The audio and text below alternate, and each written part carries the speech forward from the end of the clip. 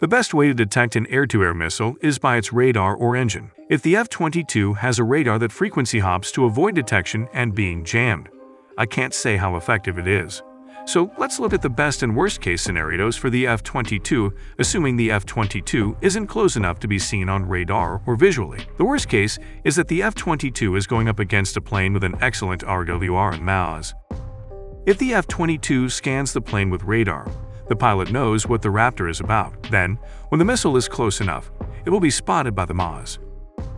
In the best case, the F-22 either has its radar turned off, relying on updates from the AWACS via data link, or the enemy's RWR cannot detect the radar. The F-22 silently slides into range for a sidewinder shot. The pilot hears the growl become a tone, pulls the trigger, and the missile flies off the rails and slams into the enemy without warning, as the enemy lacks in MAWS.